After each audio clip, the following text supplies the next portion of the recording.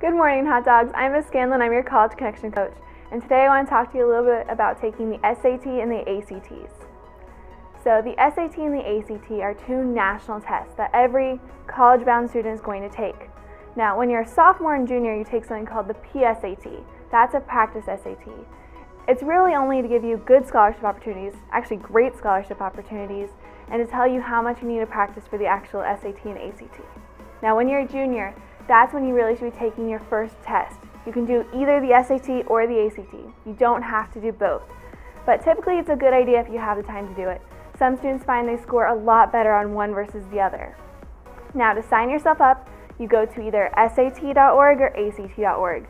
These tests are offered once a month on a Saturday morning throughout the school year. So you only have about 7-8 chances to take it.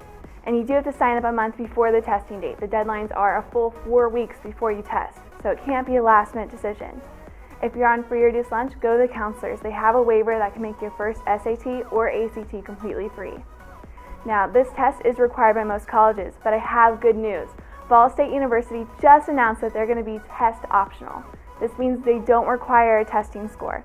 But if you're on the line for getting in or going for a more competitive program, it can still be a good idea. It can be another area they look at to say, this student would be a good fit at our campus. But still, most other colleges across the country require it, just to make sure your GPA actually reflects your knowledge. So it's really for you and the college. It's making sure you're going to be a good fit, you'll be successful, and you have the knowledge to come in and be a great college freshman.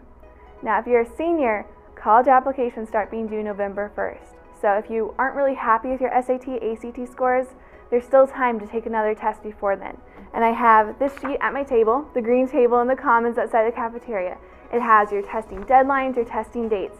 So come on by, pick one of those up so you have them at the tip of your fingers. But otherwise there's a ton of free study resources online. It should be testing over things you've already learned in class. So don't worry, you'll be great.